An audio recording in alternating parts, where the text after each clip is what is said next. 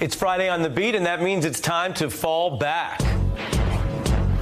We have a very special fallback combo tonight. Rock and Roll Hall of Famer and Grammy winner, the one and only George Clinton. He led the bands Parliament-Funkadelic. Rolling Stone named his work to one of the best albums lists of all time. Clinton's also collaborated across genres, Red Hot Chili Peppers to Tupac, and you've been sampled in literally hundreds of modern songs. Another Rock and Roll Hall of Famer, Carole King, a four-time Grammy winner, a Kennedy Center honoree, over 25 million albums sold. Amazing, amazing career. And we have another award winner at the table. What am I doing here? NBC's Ari Smith is an Emmy award-winning reporter. He's interviewed Barack Obama and Margaret Thatcher and reported from all over the world, and is my colleague. Thanks to all of you. George, who needs to fall back? Oh, I want to fall back on whoever's supposed to pay teachers. I think teachers work harder than you do no matter what you do. And for some reason, they're not treated like lawyers or doctors. I think they should be that important. Has always been my fallback. I think it's just as good as the Defense Department. You know, teachers making sure that we are taught to make decisions, to understand what we're getting ourselves into. They used to have that poster that said maybe the Pentagon should hold more bake sales and teachers should get enough money from the government. Yeah. Now, Carole, you're also a legend. You're also a Rock and Roll Hall of Famer, although on the street we would recognize George Clinton first as clearly the Rock and Roll Hall of Famer. And she was one of the first that I knew of when I started writing songs with the Shirelles in Passaic, New Jersey, when they used to rehearse.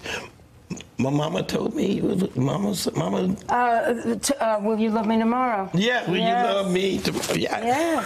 Yes. I like this. This could be a collabo right here. We used to go to the Apollo and sit there all day and watch her song. And then when Tapestry came out, it stayed on the charts forever. George, can I take you on the road with me? Oh, no, I'm my publicist. Well, Tapestry is easy. I guess we're going to talk a little music before we get to your fallback. Tapestry is one of those albums that people never stop buying and never stop listening to. Forever. Forever, ever? Forever, ever.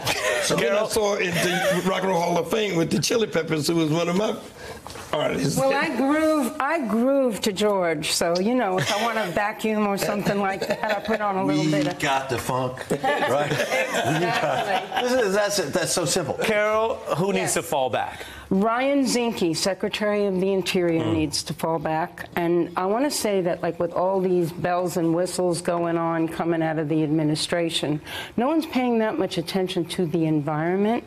But Ryan Zinke has this thought that he's putting in for permission. Normally, departments have to give all their records to the National Archives, and Ryan Zinke wants to have permission to destroy records, so he definitely needs to fall back. But I'm bringing this up because people can comment, the public nationally can comment until November 26th, because you should. Harry, who needs to fall back in your view? TV. Good one. But this is honestly no. Every time you go someplace and people say, "Have you seen this thing? Have you the streaming of this and the streaming of that and HBO and Hulu and Netflix and whatever?" And it's like too much. It's like too much. So I did an interview with Julie Roberts a week or two ago, and she has this amazing show called Homecoming. It's really, really, really terrific. But I'm not sure I would have gotten to it had I not been out to interview her, right? And so, but everybody talks, and I just like, it's too much. I watch you guys like streaming. I was going to say. All day long. Streaming. I mean, I stream on my phone or home on TV. I'm looking at you guys all the time. Well, a lot of people don't know when you said put a glide in your stride and come on to the mothership, you were talking about MSNBC, the mothership. Matter of fact, here you go. What is this? I knew you was going to have a glide in your stride. Funk Power. P-Funk Power. P-Funk Power and the pin. These are beautiful. Yes, make sure you what do we got? Oh, what's the dog? Parliament-Funkadelic? That's Medicaid Fraud Dog. Medicaid Fraud Dog. That was going to be my second fallback, but go ahead. About hold on. Tell me about the Medicaid Fraud Dog. Pharmaceutical companies, the government, and insurance companies are in cahoots together. Educate yourself on the connection between meds, you know, Obamacare, insurance companies, and lobbyists, they run this country. It's one nation under sedation. And the only thing people know about drugs is street drugs. But they just put out another opiate yesterday that's stronger than the other one, and they're the dope dealers of today. But they're doing it in a legal way that most of us are sedated some kind of way, legally, illegally, and nobody pays any attention to it. So the dope dog, he's sniffing out the other money that they make on the drugs. I think you could get more people paying attention to the Medicaid issue. We talk about healthcare was one of the big issues. But that's the biggest issue. When people went out to vote after all this other drama. I have another question for you, for real, which is, how do you stay funky?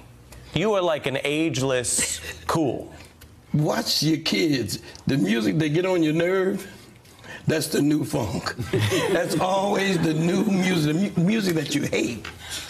You give yourself a minute and learn to like it, you're in the game again. And how did you said in the game? How did you feel when you were doing these collaborations and you were being sampled so much? Your work had a second life and a third life with all these other artists. Well, that was the only way I could stay around to make sure that I'm around to be able to collect sooner or later. We never got paid for that money.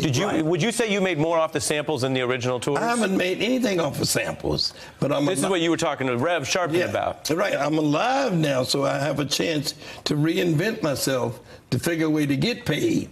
But up until now... So can I ask a question? Because I always wondered about that, right? Because you see the sampling. Everybody's always kind of sampled. And listen, creativity is all about... there's no original idea. You steal. Picasso said, if you're going to steal from the best. It's not stealing. Right. They actually do it, the artists. Actually, I'm friends with them. Yeah. They take the money from the artist, but they still never give it to the... So that's my question. If I hear the original riff from you, do you ever get a dime of that?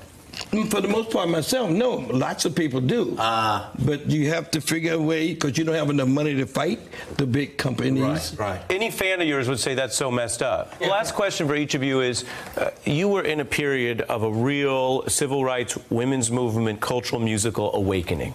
And then it felt like there was the 80s, there was greed, there was a lot of artists who sort of wanted to stay out of politics. Are we seeing a reemergence when you look at Taylor Swift and Beyonce and all these artists now talking about voting? Do you think it's coming back to the way you guys started out? I do. I think it's coming back, and I'm glad to see it come back, because they actually took us backwards after the fights in the 60s. It went back to the 2 cars in the swimming pool. You know what I'm saying? And everybody forgot about voting. It was like, why do it? Well, there's never they been can a see time. why I do it now. All you got to do is look at the government now. You can see why you should have done it. Never been a time like this. Never. I mean, it was bad. We thought it was bad in the Vietnam War, and we women were fighting for our rights, and the African Americans were fighting. You know, everybody was fighting for their rights. But now everybody is, except. You think it's worse than Vietnam? I mean, a lot of kids are being drafted off to get killed during Vietnam. I do think it's worse than Vietnam, because I think there's a malevolence to it that I have never seen before. And what do you tell people who are worried that America's never going to be the same, or we're going in the wrong direction? Oh, it's going to change. It always changes. The pendulum swing back and forth. Exactly. All the time. It's a cycle. Yeah, it's just going to change. But for right now, it's really bad. But all these people are getting hurt while it's waiting to change. That's the main thing. Killing me. Suffer. People will suffer, and it's going to suffer more if you don't think you have anything to do with it, or that you can't change it. Because if you don't, somebody's got to be a winner. And if the bad guy's going to be the winner because you didn't participate, that's part of your fault. Because you can participate. Well, on that note, George Clinton, Carole King, Harry Smith, for a very funky Fallback Friday. My special thanks to each of you. Sorry, I wish I could have been more funky. You were funky. Funky enough? That was dope. Hey, I'm Ari Melber from MSNBC. You can see more of our videos right here, or better yet, subscribe to our YouTube channel below. You could have been anywhere in the world, but you're here with us, and we appreciate that.